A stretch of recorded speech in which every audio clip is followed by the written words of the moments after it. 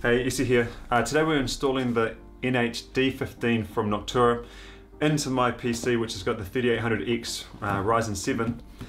I haven't got one of those 5000 series yet. It would be cool to have one, but to be honest, this has cost me enough so far, and because I'm not sponsored, I'm spending my own money to try and figure out how all this stuff works. So this is the first time I've installed a cooler that's not just the standard Ryzen one that came in the box with it. So I haven't watched any videos to see how to do it. I thought, why don't I read the instructions for once and just experience what it's like to do it and hopefully figure my way through it. Fingers crossed it all works. If it doesn't, then I might be going straight to YouTube to try and figure out how to do this. But it looks pretty straightforward. It's doesn't look all that complex. I don't think I need to take out my motherboard from the whole unit. I have taken out the GPU. That's here. This monster of a thing. Just so I've got a bit more space to work with. But other than that, I've unplugged a couple cables for the CPU fan header and the LED light that goes with it. And then I'm going to try and install this, see how it goes, and here we go. Try it out. Okay, first things first, I've read the instructions. And because I've got an AMD, you can see here, maybe you can't see it, I'll take a screenshot. But the back plate on it's already set up right, so I don't actually need to do anything for that. All I need to do is take off the stock cooler, which you can see, hopefully here. Just remove, there's a few nuts here and here, or screws here and here, once I take the stock cooler off. So now let's try and get into it. So you can see the stock cooler is that. This is the actual cooler we're trying to install. And fingers crossed it will fit when I shut the case. It's got a glass panel case, so fingers crossed it does, and if it doesn't, then I guess I'll be buying a new case as well.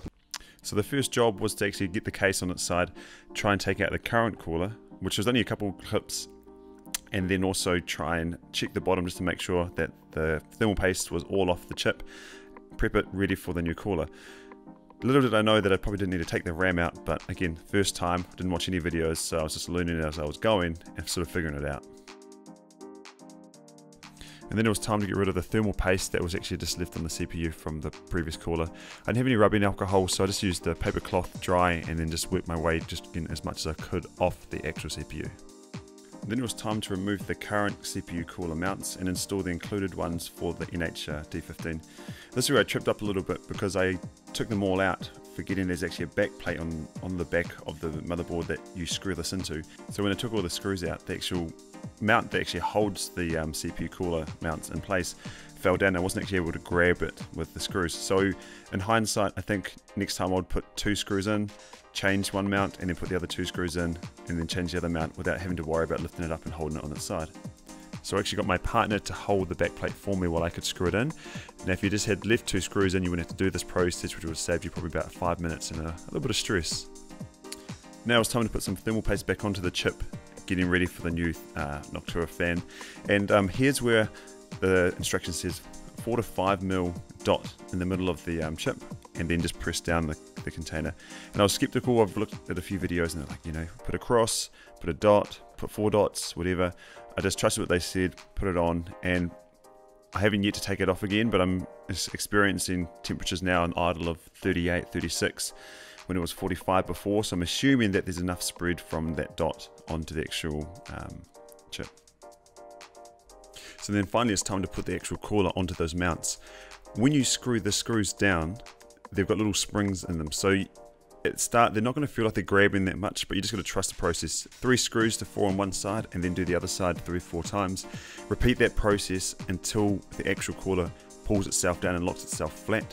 The only risk you can do is, I think if you screw one side all the way and then do the other side, you're going to probably find that there's going to be like a push out of that thermal paste, more so to one side, just because of how you've screwed it down. So try and keep an even pressure, both left and right, or top and bottom, or however you look at it, until that is flat down. So in my hands are the little mounts that you connect to the fans that then subsequently connect to the heat sinks on the CPU cooler.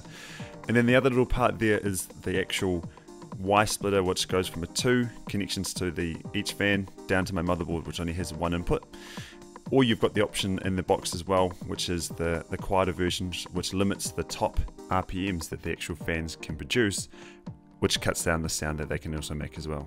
So I'm just putting the RAM back into the actual motherboard. I forgot to put it in the first time, put the fan on, thought, oh, that looks great, and then realized that it wasn't on. When I put the fan back on after the RAM's installed, there's a little bit of an offset, which I thought was a bit of stress, but because the fans are 144 or 140 mil, it actually covers the whole heatsink anyway, and the airflow and temperature seem to not really be affected, especially once I've got the big fans blowing towards them.